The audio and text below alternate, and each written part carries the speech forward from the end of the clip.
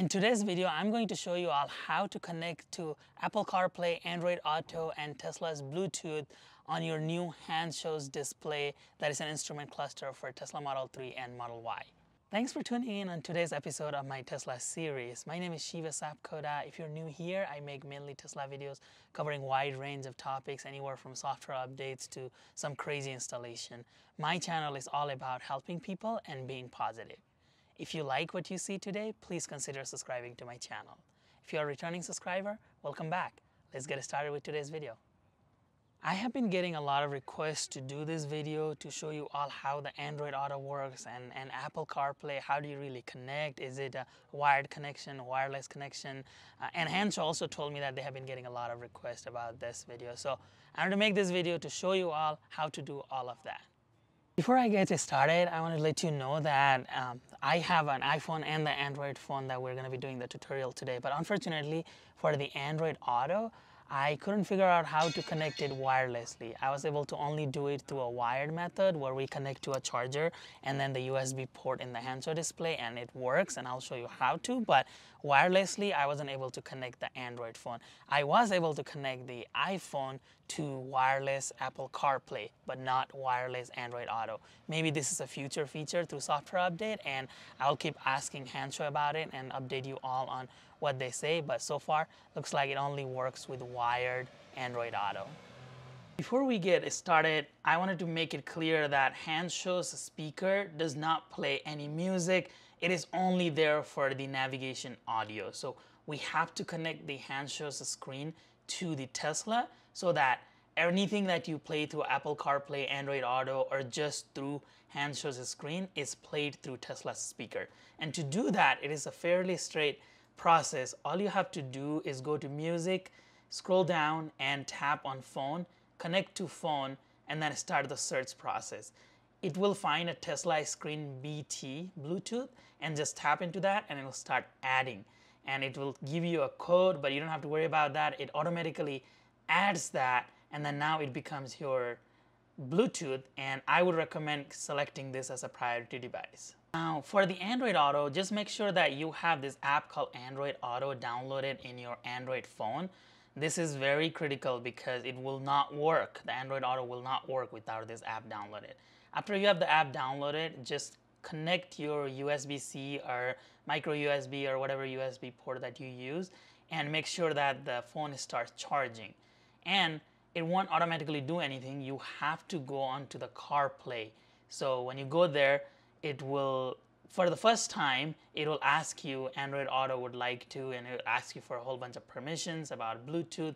Just hit next, and that is all you gotta do. And then it just starts the Android Auto in your car in this display, and it pulls up with the navigation as a default. And then if you press on that white circle on the top, then all of your apps are pulled up, like Audible or your calendar, your messenger, your phones is as an SMS, and there's Waze, weather, there's a whole bunch of apps. And to get more apps, all you gotta do is add more apps to your Android phone, and it will just pop up on this display right here. On the left hand side, there is that mic icon, which is the Google Assistant, and you can just ask Google, okay Google, pull up my calendar, and whatever you have in your calendar will show up. For this, there's no event, and you can use Google Assistant for any of your commands. And then if I press on the notification, it will show you all the notifications, like your messages, your calls right there. On this phone, I don't have anything. Couple of things I liked about this display. If I go into the settings, if you don't have access to the Tesla's premium connectivity, now you get your traffic and your satellite map using your phone's LTE. So this is pretty neat. You can also get the guidance audio. You can mute, unmute. You can also just do traffic alerts only for the guidance audio. There's also route options, and those options were really handy. I really liked it, especially the part that you can see satellite map without having to pay for Tesla's premium connectivity. And then there is more settings. If we go directly to the vehicle setting here, you can look at toggle between the notification if you want to show message notification in the display or not. You can mute the sound from the notification. You can also automatically resume the media. So if you're playing something, you can do that. And then here, if you want to choose a different background for this display while you are in Android Auto, like red here, you can change between whatever background color you want to personalize your display while you are using Android Auto. If you scroll down on the settings, there is this thing called Access on Phone Screen. What it does is if you tap that, now all those settings can be controlled through your phone instead of having to control from this display. So if you don't want to touch the display or make those changes, you can do it from your phone by going to that setting icon. To connect to your Apple CarPlay, what you need to go to is your Bluetooth setting on your iPhone and connect to this Bluetooth device called Car on MT2712. In my case, your device might be, say, something different, but just make sure that that Bluetooth is connected. Now, all you have to do is go to the car setting and make sure that the Bluetooth is connected to your phone. Now go back and then just press on CarPlay. And when you do that, this Z-Link app will come up and it says that the Apple CarPlay is connecting. Just give it a little bit of time, and then for the first time it will show that use Apple CarPlay with this device. And if you press on use device, then this Apple logo comes where it is trying to connect. It is connecting. It takes a little bit of time, especially if you're doing this for the first time. And right there it says Shiva's iPhone is connected, and boom, your CarPlay is ready to go. If you want your display to connect to your phone automatically the next time you enter your car, just go to this setting in Z-Link and type and toggle here where it says Auto Connect. And this way now, every time you walk into your car, it will automatically try to auto connect your Android Auto or your CarPlay so that it's ready to go every time you walk in.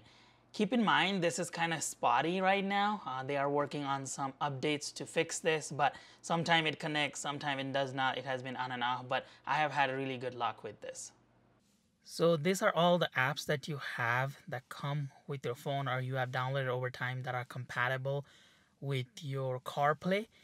You have the phone, you have music, you have all of this. And if you want to quickly go back to the main menu without having to scroll down here, you can just press right here where it says kind of exit the door. So exit, and then you are in the main screen. So if you go back to CarPlay again, right here on the left side, you've got your time, your signal, your battery for your phone, and then the recently used apps that you clicked on here.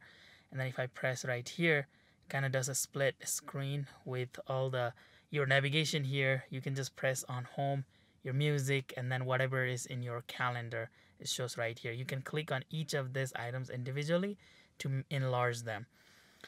Now for map, you can put the map in your phone and it will mimic whatever is going on here, whatever address, and then do directions.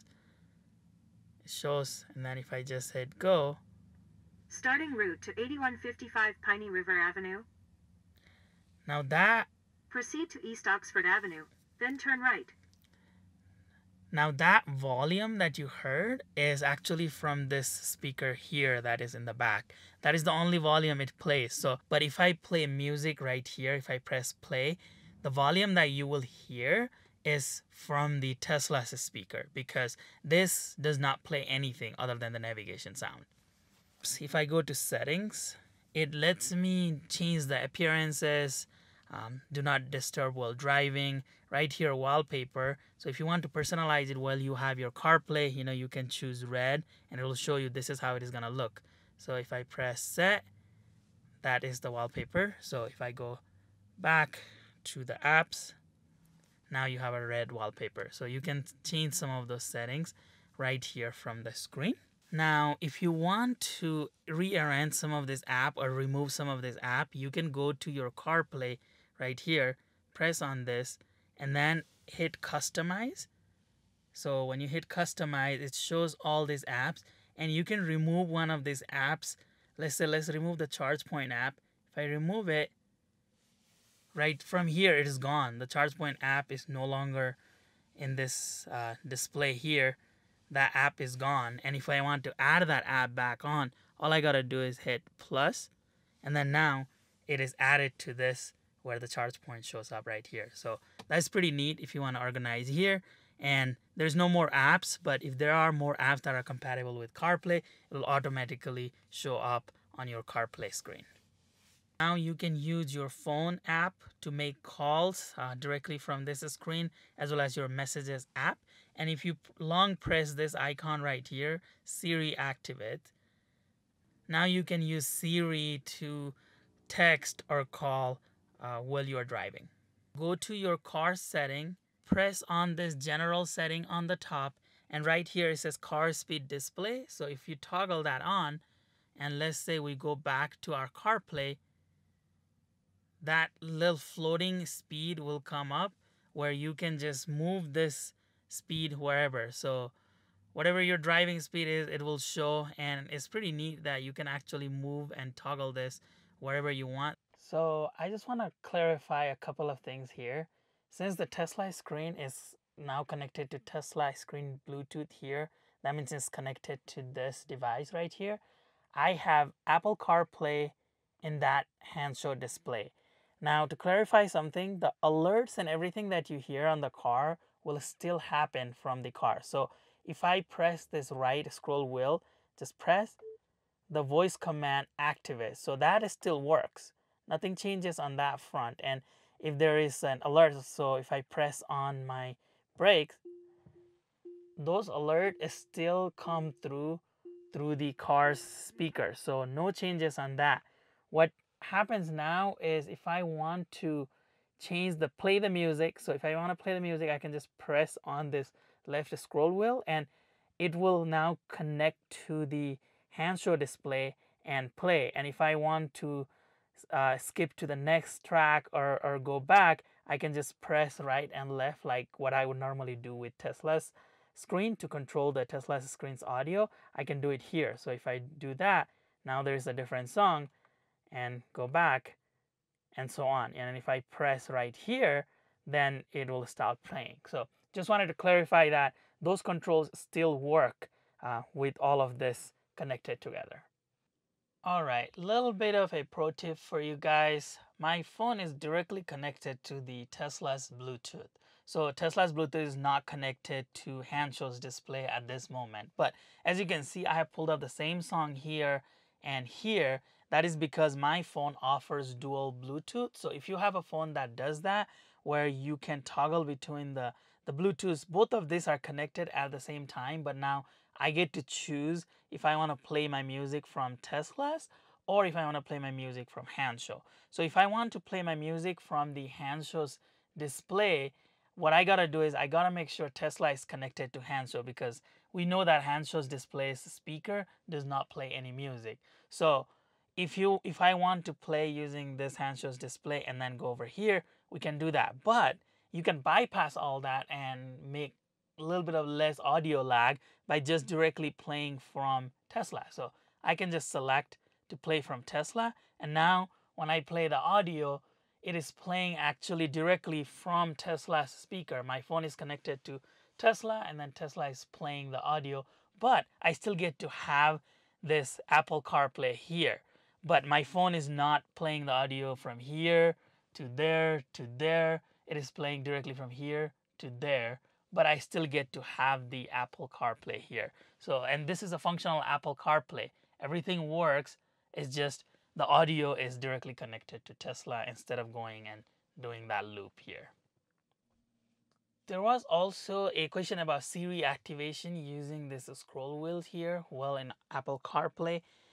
So I told you earlier, if you long press here, the Siri activates, right? What about the steering wheel knobs? So it does not just activate by long pressing here. That does not work. But what you can do is go to app specific. So right here, if we go to messages and press right here on the scroll wheel, the messages open. So if we select one of the messages and if I just click right again, that's when the Siri activates and you can text and call using the Siri through the scroll wheel control here. There are some non-Bluetooth issues that Hansshow is trying to fix as a part of the next software update, such as if you are already inside your house and you would still be connected to the Bluetooth in the Handshow's device. So it wouldn't connect to the Wi-Fi automatically because the Wi-Fi wouldn't work with the Apple CarPlay. So all of those issues are non-issues, so they will try to figure that out as a part of the next update, as I said. That will do it for today's video. I wanted to show you how to connect an iPhone and an Android phone through Apple CarPlay and Android Auto to this new display. I hope you found this video helpful. If you did, please give this video a thumbs up.